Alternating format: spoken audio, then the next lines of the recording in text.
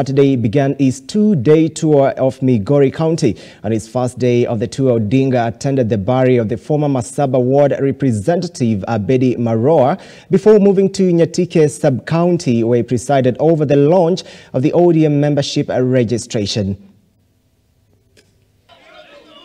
We have information that the government intends to gazette the land around this area, about 5,000 acres, as a forest land.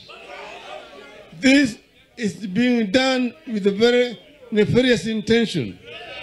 This area is rich in minerals, and we know that the intention is not forestry. The intention is to grab this land so that they can be able to